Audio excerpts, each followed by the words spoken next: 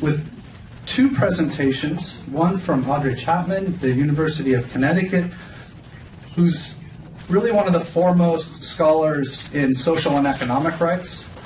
laying out some of the doctrinal elements of a human rights approach and then applying it to a current issue discussing essential medicines. And Suri Moon, who I originally met as an activist in Doctors Without Borders, Médecins Sans Frontières, working with then Ellen Tahone, and is now at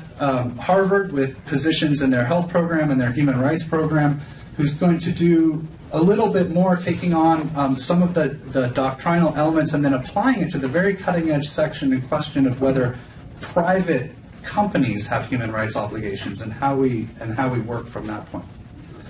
Ellen Tahone, who was the Access to Medicines Director for MSF for many years and then the Executive Director of the Unitate Patent Pool, and now at the University of Amsterdam and involved in a series of other projects, will take us forward a little bit into the remedies field, if you will, and discuss how the international patent pool could be used as a way to meet human rights obligations.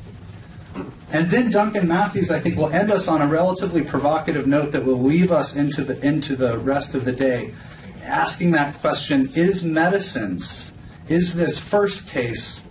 really an exceptional case?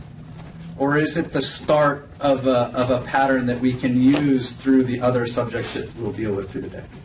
So with that, Audrey, please, I invite you.